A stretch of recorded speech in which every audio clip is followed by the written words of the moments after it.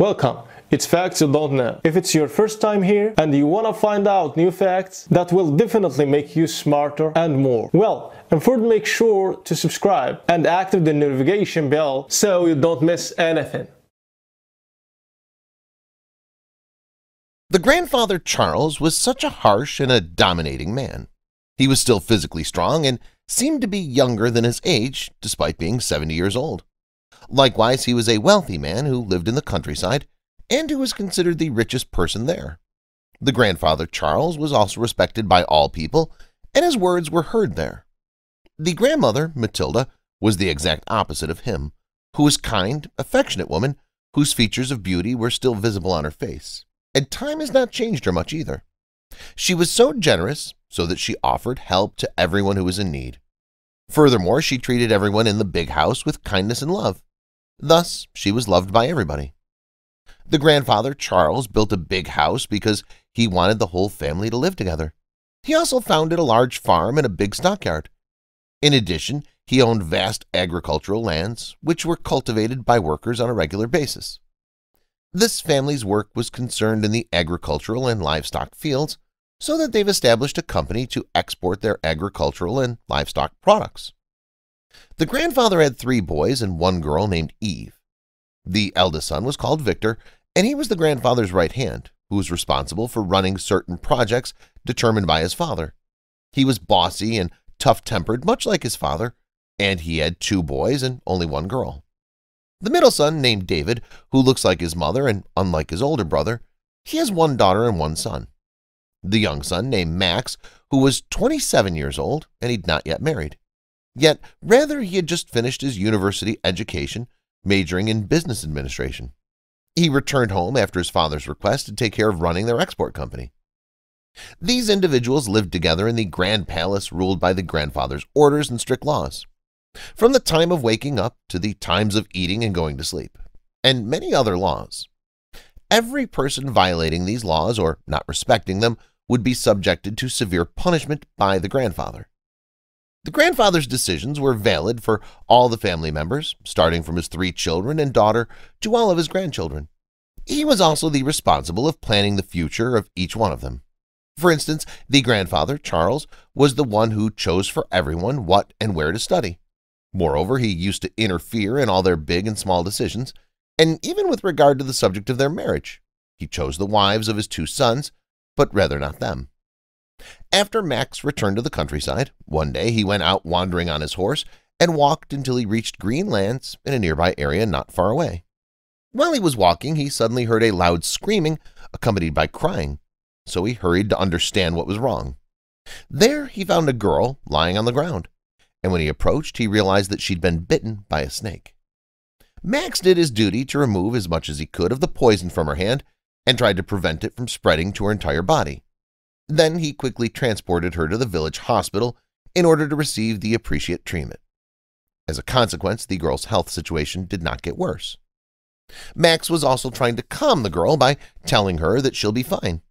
He waited until he was satisfied that the girl's condition was stable and that she was well. Max knew that her name was Alice after she thanked him for saving her life, and they got to know each other. Before leaving, Max told Alice's family about her situation so that they could come visit her. Then he asked her to give him her phone number under the pretext of reassuring about her. But he in fact wanted to keep in touch with her. But he found only this way, so they exchanged their phone numbers. A few months later, Max and Alice got to know each other very well. Often they talked on the phone and sometimes they met in the village. They fell in love with each other and finally decided to get married. Max headed home with immense joy that he'd found his dream girl, so he went straight to tell his parents of his marriage decision and started talking about Alice. As soon as Charles heard the name of the girl's father, he became so angry and began shouting loudly at Max. At that moment, Charles expressed his total rejection of this marriage to the girl. This was because there was a great enmity and hatred between both Max's father and Alice's father a long period ago, and that their hostility did not end yet, according to Charles. As a result, the latter told Max that he would never accept Alice as a wife for his son, and she would never enter his house as long as he's alive.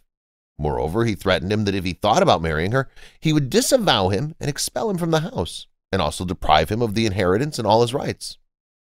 Max could not accept the idea of letting Alice, nor leaving her no matter what happened and whatever circumstances forced him. He believed that marriage is a fateful decision, which he made after thinking, and it will not be done except with the girl he loved and had chose. After thinking a lot, what Max did was that he proposed to Alice alone and married her directly, after her father was hardly satisfied. After that, he heard that her father, Charles, disowned him, kicked him out of the house, and cut all their relations with him. It was difficult for Max to realize that his father abandoned him, and he could never see his mother again, nor his siblings. He was really sad and astonished by the harshness of his father, but rather he did not regret his marriage despite everything, since it was not fair for him and Alice to be separated because of an old enmity between their parents. It was then when Max decided to travel outside the countryside, so he went with his wife Alice without any money or luggage except with a certificate in business administration. After they moved to the city, they faced many difficulties and challenges at the beginning to find a house which protected them from the heat and rain, and a work that enabled them to meet the expenses and costs of their various needs.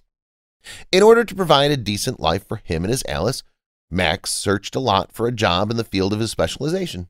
So he put his CV in many companies, but he did not receive any response in those following days. However, after a few days, Max was lucky and he was accepted in a company in a respectable job.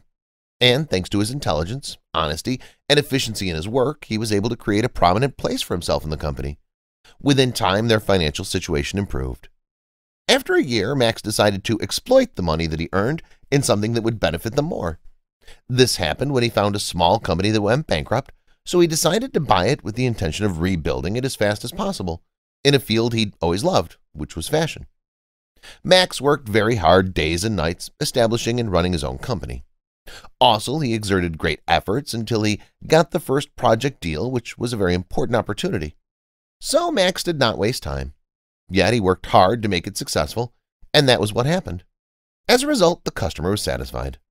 Months rolled by, the company's situation stabilized, and it dealt with other companies and big projects and winning deals.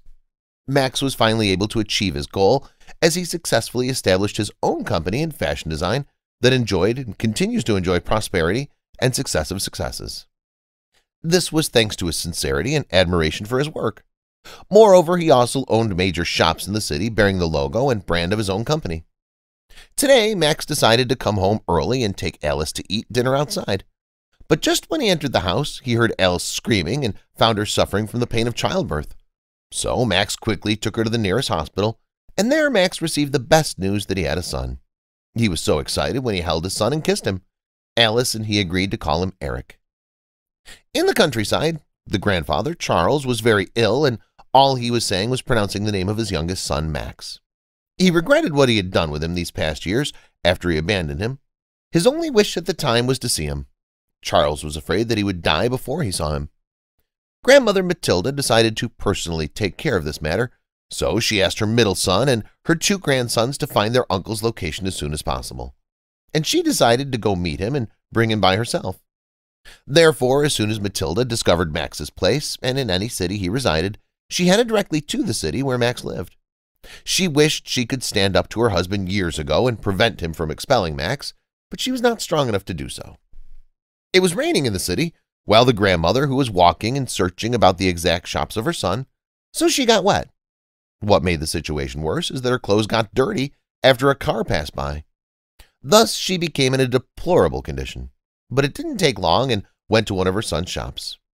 The grandmother, Matilda, entered the store quickly, and her eyes flashing in tears. She was looking around the store. Perhaps she could glimpse and see her son.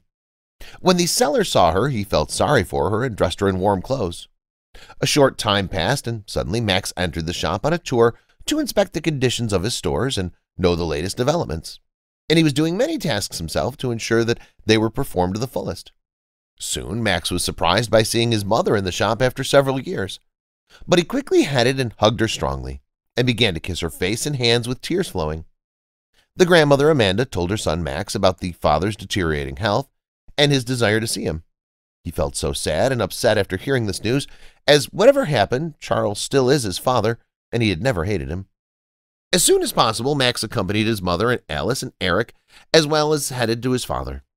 At that time, the grandfather, Charles, was taken to the house, and 2 medical workers had been brought to take care of him at his request. The meeting between Charles and his son was very touching, especially when they hugged each other, and grandfather Charles asked for forgiveness from Max for everything he did for him. It was true that the majority were crying, but on the other hand, a feeling of joy crept into their hearts, because finally the problem was solved between the father and his son, and their relationship returned as strong as it was before. Max and his wife and son spent a few weeks in the house with his father, mother, and all the family members in a quiet harmony atmosphere. But then they left, as Max had been absent from the company for so long. Now it's time to go back to work. So they returned to their home in the city after promising the family to pay a visit next month. Thanks for watching. Please like and share the video in social networks. We'll be right back to you as fast as we can.